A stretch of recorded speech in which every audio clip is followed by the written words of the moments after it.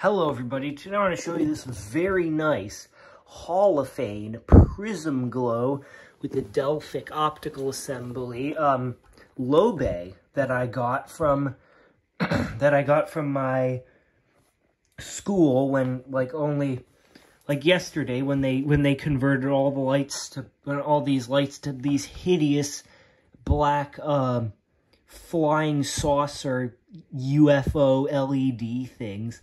I'm sorry, I don't sound very good, so I have a cold. It says right here, Prismglo Delphic, that's the optical assembly. And, I did give this a good clean. It had some ladybugs in it. Disgusting. And, I didn't really clean this bit, but, I think this thing looks really good, and I also think it was quite overbuilt. Well, let's set this down, and actually, can we see that? Set this down, and we'll make sure that the little glass thing doesn't rattle around too much. Yes, there's a little glass thing in there. There we go. Now let's look inside. And here we are. Here's the lamp I have installed. It is a Philips 200 watt incandescent lamp.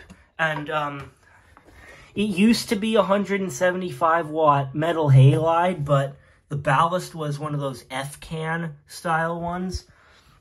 And yeah, it was, and I put a reducer in it. It was just abandoned, like the Holophane, the ballast that was powering this was just abandoned in the ceiling when the LEDs were installed. The wires were just cut and it was just abandoned in the ceiling. So, yeah. It says relamp, there we go. But in reality, you could put anything you want in this as long as you have the correct ballast. I don't have a ballast.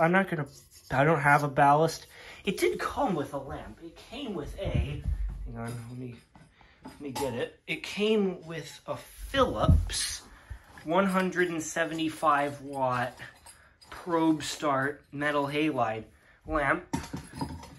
Here it is.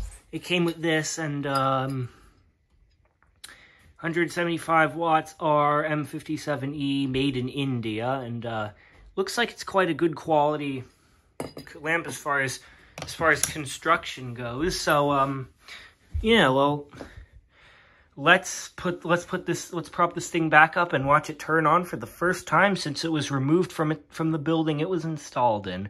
Incidentally, the school was built in about the 1980s, so yeah, this light is quite old.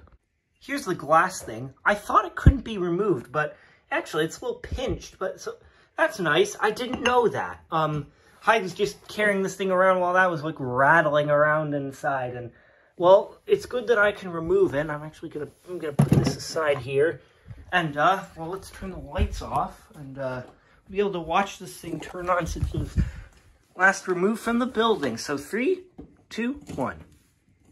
That looks really nice. The optical assembly is really good, and yeah, this thing it looks good with metal halide, but it also looks stunning with incandescent, and probably like a lower color temperature, like maybe a 2200K LED filament lamp would probably also look really good in it. So anyways, that is the Holophane Prismglo low bay from my school. Thanks for watching.